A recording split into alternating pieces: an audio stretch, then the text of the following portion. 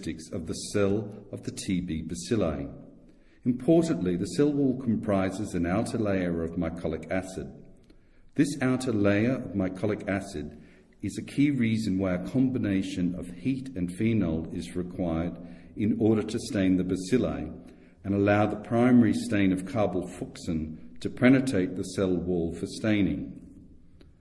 Mycobacteria's acid fastness refers to the bacilli's resistance to decoloration with strong acids or acid alcohol once stained with the primary stain carbofucsin.